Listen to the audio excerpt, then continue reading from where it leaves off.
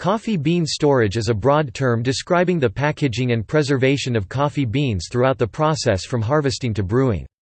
Although the term is applicable to many phases of this process, it is typically applied to ideal home storage for maximum consumer coffee enjoyment.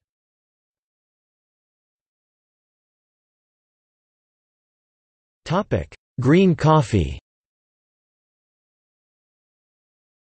After the cherries are put through the pulper and the seeds have been soaked, they are set out to sun-dry for a period of 1 week.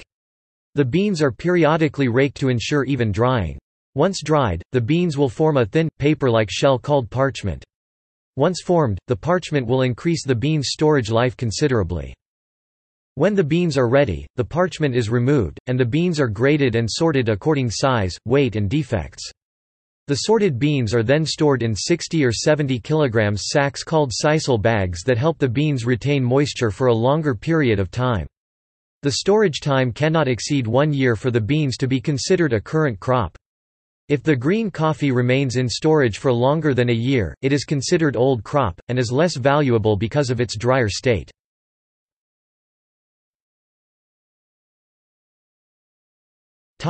Roast coffee. Once a coffee bean is roasted, it is either packaged immediately for sale, or ground and then packaged for sale.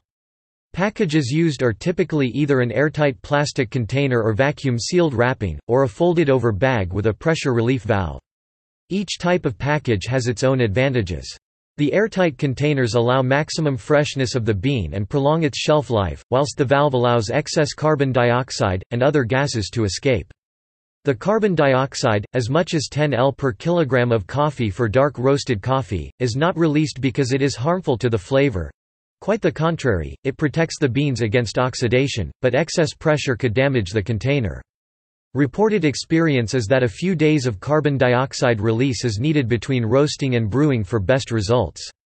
There is also informed opinion that storage of freshly roasted beans in a can pressurized with nitrogen gas, with excess pressure buildup vented via a relief valve, provides optimal storage for extended periods, while promoting a beneficial aging effect related to distribution of natural oils by the pressure.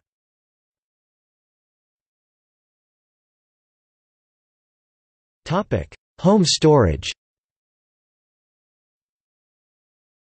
Once bought, the method of storage used depends on the type coffee purchased. Green beans store the best in cooled airtight containers, and can easily last in this state for a year without losing flavor.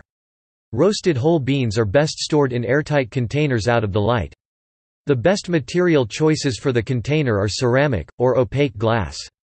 Plastic and metal may alter the flavor of the coffee bean. In addition, for the first week of storage, containers should be opened or vented by a relief valve to release the carbon dioxide gas that will be produced by the roasted beans to prevent the gas from changing the quality of the coffee. Whole bean roasted coffee stored in this manner will last for about 2 weeks. The advisability of freezing roasted beans is controversial. Those advocating freezing believe that the flavor can then last for 1 to 2 months. If beans are frozen, leaving them frozen until brewing best preserves the flavor of the coffee. Frozen beans will grind the same as unfrozen beans, but refreezing beans alters the quality of the coffee. Coffee grounds are stored in airtight ceramic or glass containers, like roasted beans. Due to increased total surface area of coffee grounds, the grounds go stale in days, rather than weeks. In addition, freezing has no effect in increasing the storage life of coffee grounds.